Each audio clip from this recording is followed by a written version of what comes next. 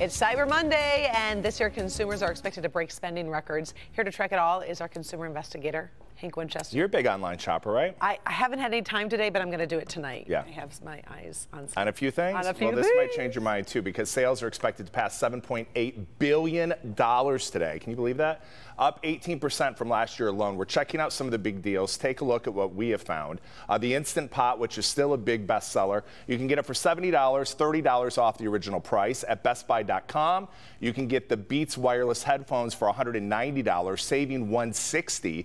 Target.com, you can get 15% off your entire purchase. And at The Gap, 50% off your purchase. You have to use the code CYBER. Now remember, be safe when shopping online. Make sure that you know where you're buying the product from. For instance, Amazon, you want to make sure that you're not buying a fake.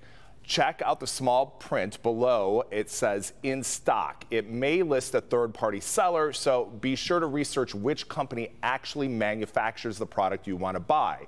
When you click the buy button, Amazon will automatically choose the seller with the lowest price, so just be sure to reread what is in your cart before you cash out. It is really important because we've had so many stories about hackers, people getting their identity stolen, so you just want to take the time and make sure you're on the right website, and that's a secure website. All right. Let the shopping fun begin. continue. Yeah. All right. Thank you, Hank.